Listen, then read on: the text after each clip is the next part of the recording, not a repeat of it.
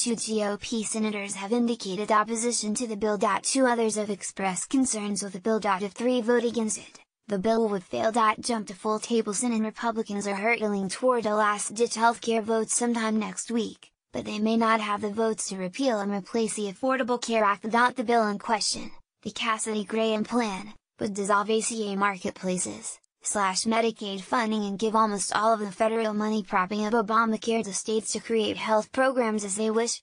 Those grants would grow slowly and disappear within a decade. It also would allow states to waive many ACA regulations, such as those that prohibit penalizing people with pre-existing conditions. In short, it would get rid of Obamacare and much of the federal government's role in healthcare.